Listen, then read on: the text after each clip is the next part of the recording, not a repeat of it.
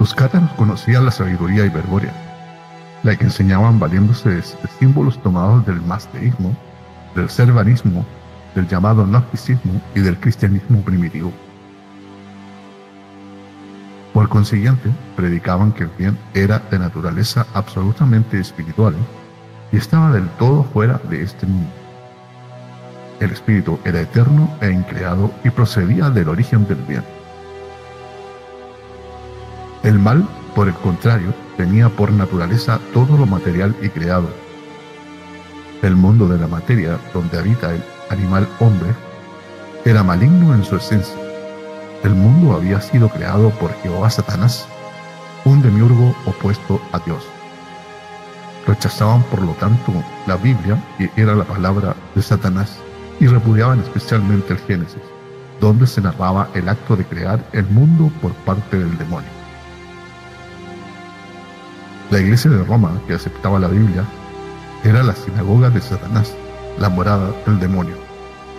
El animal hombre, creado por Satanás, tenía dos naturalezas, el cuerpo material y el alma. A ellas se había unido el espíritu increado, que permanecía desde entonces prisionero en la materia.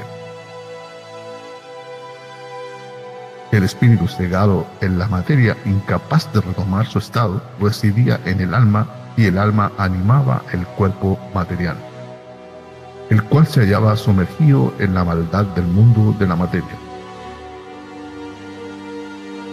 El espíritu se hallaba así, hundido en el infierno, condenado al dolor y al sufrimiento que Jehová Satanás imponía al hombre. Afirmaban además la existencia de un Cristo eterno e increado, al que llamaban Lucifel, que solía descender voluntariamente al infierno de este mundo para liberar al espíritu del hombre.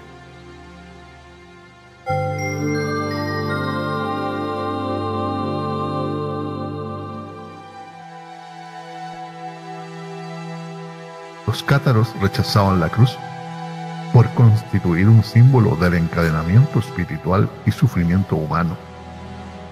Eran iconoclastas a ultranza y no admitían ninguna forma de representación de las verdades espirituales. Practicaban la pobreza y parquedad y desconfiaban de las riquezas y bienes materiales, especialmente si procedían de personas que se decían religiosas. Sostenían que la más elevada virtud era la comprensión y expresión de la verdad, y que el más grande error era la aceptación y propagación de la mentira. Reducían la alimentación al mínimo y recomendaban no abusar del sexo.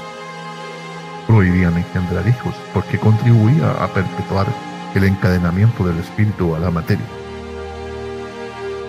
La iglesia cátara carecía de rituales, de templos y de sacramentos. Los cátaros solo se permitían la predicación y la exposición del Evangelio de Cristo Lucifel a todo hombre creyente. Y resultó que la infatigable prédica extendía el catarismo día a día como una epidemia por el país al sur de Francia, causando la consiguiente alarma de la Iglesia Católica, que veía sus templos vacíos y sus sacerdotes despreciados y agraviados.